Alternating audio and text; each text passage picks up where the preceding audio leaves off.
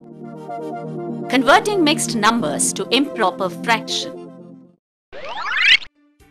Let's try and convert 1 3/4 to an improper fraction. Let's represent this in the form of squares. Now let's try representing the squares as a fraction. Count up the squares. There are 7/4, that is 7/4. So 1 3/4 equals 7/4. To change a mixed number into an improper fraction, multiply the whole number by the denominator and add it to the numerator of the fractional part.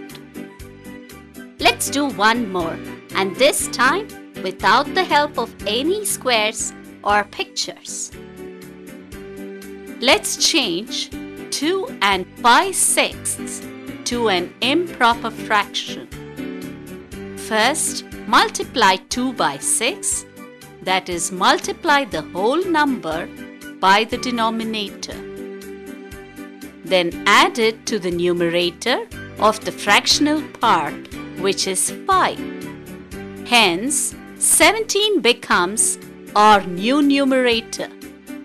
The denominator remains the same, which is 6.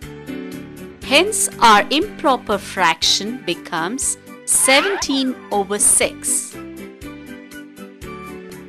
Let's look at one more example. 6 1/2. So, it is 6 multiplied by 2 plus 1 equals 13. Denominator remains 2. Hence, the improper fraction is 13/2. Didn't I tell you it was easy? Now let's look at